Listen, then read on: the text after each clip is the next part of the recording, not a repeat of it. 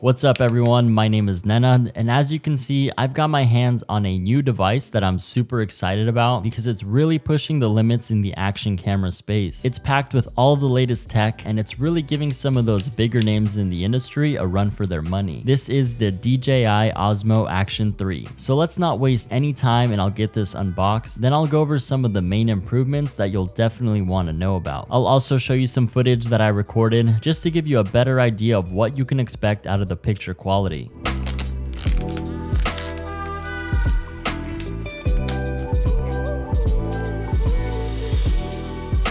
Alright, now what you see here is the Action 3 Adventure Combo Pack, and honestly you should definitely consider getting this bundle because you get some really useful accessories like an extra quick release mount, 2 more batteries, a battery case, this protective frame, and a selfie stick. Now if you don't need all this extra stuff, you could go with the standard combo, which is about $100 cheaper, but if you want to get the full potential out of this camera or any other action camera out there, these different accessories are really going to help you out. Now if you've been following this specific camera lineup from DJI, you know that the Action 3 doesn't look anything like the Action 2. And if you've never actually seen the Action 2, it's basically half the size of the Action 3 and it doesn't have a front or a back screen. So it looks like DJI realized that their customers weren't thrilled with the user experience of the previous gen, and they did a complete 180 with the design of this camera. Now the power button is here on the right side, and if you look on the other side, there's a little door, and in here is where the micro SD card and the battery go. The record button is on top, and on the bottom there's a small magnetic strip with 2 latches, and I'll show you what they're used for in just a second. So both the front and the back screen look sharp and they get really bright, and this is super useful when you're outside and you have to see the screen for whatever reason. The front screen is touch sensitive, so you can adjust some of the settings directly on here, and you don't have to flip the camera around to the back if you need to quickly change something. Another cool feature is that you have this removable front lens cover, so just in case you end up cracking it somehow, you can easily replace it with a new one for about $20. There's also a thin layer of hydrophobic coating on it, so it does a great job of repelling water, which really helps when you're trying to get those awesome water shots. Now the magnetic mounting system that was first introduced with the Action 2 is probably the best mounting system in the industry, and it's really such a clever way to mount this camera. You can literally just pop it on and off, and if you have a bunch of these mounts set up in different places, it makes it super fast and easy to move the camera from one mount to the next. Now the best part is that if you have any mounts that you used with your Action 2, you can use those same mounts with the Action 3. So now you don't have to go off and buy a different set of mounts just because you upgraded to a new camera. But yeah, I love this feature, and trust me, you don't realize how useful this really is until you get out there and try it for yourself. Let's jump into some of the specs of the Action 3 and see what we've got going on in here. So they're using the same sensor from the previous gen, and that'll get you shooting in 4K up to 120 frames per second. But if you really want to bump up the frame rate to get that super slow-mo shot, you can shoot all the way up to 240 frames per second, but just keep in mind that you're limited to a 1080p resolution. I do wish that we'd get up to 5.3K, but 4K really should be good enough for most of you. Real quick, if you like this video so far, go hit the like button and subscribe to the channel. It really means a lot to me, so I just want to say thank you for watching. Now what really made action cameras explode onto the market, it's definitely been their amazing image stabilization. What this does is that it eliminates the need for an external gimbal to get that really smooth image that we're all chasing. So it's really amazing that all of the stabilization happens digitally inside of the camera. DJI calls this their RockSteady 3.0, and it rivals all of the other big names in the game. So if you're walking around and vlogging or mountain biking down a dirt trail, all of your footage is going to be super smooth. Now the Action 3 also has HorizonSteady, and what this does is it'll keep your horizon locked even if you turn the camera 360 degrees. One thing that I have to mention are the 3 virtual lenses that you get with this camera. First, there's the standard de-warp lens, and you'll see in this clip that it gets rid of any sort of fisheye effect, and it's more of a straight-on type of shot. I like to use this lens for those point of view shots that I'm looking to capture because it gives me that standard type of viewpoint and focuses most of the viewer's attention on the subject in the video. There's also a wide lens, which gives you a way bigger field of view than the standard lens. This mode is really great for shooting those intense action shots when you want someone who's watching to feel like they're right there with you. Now the last lens option you get is the ultra wide, and that'll get you a super wide field of view. I use this mode to really show off my environment as much as I can, but honestly it's hard to get any practical use cases for this type of shot, and you really got to know how to use the camera to get the shot just right. Another thing I should mention is the battery life. You always want to have spare batteries with any camera that you use, but I was surprised that I made it through a whole day of shooting with the Action 3 and I didn't have to swap out the battery. Keep in mind, I was mostly shooting highlight type of videos, so a quick burst here and there, and I normally don't use action cameras for any long form content, but if you do, you'll probably need to swap out the battery at some point, especially if you're shooting in one of the higher resolutions. One more thing with the battery is that it charges up to 80% in just about 18 minutes, so you don't have to sit around waiting to get that extra juice when your battery dies on you. Now there's one area where the Action 3 struggles in, and that's its ability to shoot in low light settings. You're probably never gonna get any really great footage when there's not enough light, so if you're planning on using this camera when the lighting isn't optimal, just don't count on it doing a great job. You'll see in this video that there's a ton of noise in it, and I personally just don't find myself using any footage that looks like this, so definitely keep this in mind. This camera captures its very best footage outdoors when there's a ton of natural light for the sensor to work with, and most of you are going to use this camera outdoors getting those cool looking action shots, so it makes sense that this is where it performs best. One quick tip that I want you to keep in mind with this camera or with any other camera really is this: make sure you dial in the camera settings for the specific type of shot that you're trying to capture. If you don't do this and you're just out there winging it, you're probably going to be disappointed with your footage. Although DJI made it really easy to use this camera so you don't really have to worry about it, you should definitely take some time to learn when and where to use these different types of settings. It's going to take you a ton of trial and error to get everything dialed in perfectly, but trust me, it's totally worth it when you're watching that super crispy footage. So after all this, if you think that the Action 3 is the right camera for you, what's it going to cost you? At the time of shooting this video, the standard combo will run you $330. Now I do think the price is spot on if you're considering the total package that you get with the Action 3, especially if you're comparing it to something like the GoPro Hero 11. You don't get the 5.3K resolution or some of the other bells and whistles that come with the Hero 11, but the Action 3 is much more affordable than the GoPro, and you're definitely still getting a really solid action camera. You can also pick up the Adventure combo that I unboxed for you, and that'll run you $430, which I honestly think is an absolute steal if you're already thinking about getting this camera. So if you don't need the absolute best in class image quality, but you want a camera that's a great GoPro alternative and something that you'll be really happy with, the Action 3 is most definitely the one for you. Now, if you have any specific questions about this camera or any other action cameras out there, just drop your question in the comments below and I'll definitely get back to you. Also, if you've enjoyed this review, hit the like button and subscribe to the channel. And as always, I appreciate you and thanks for watching.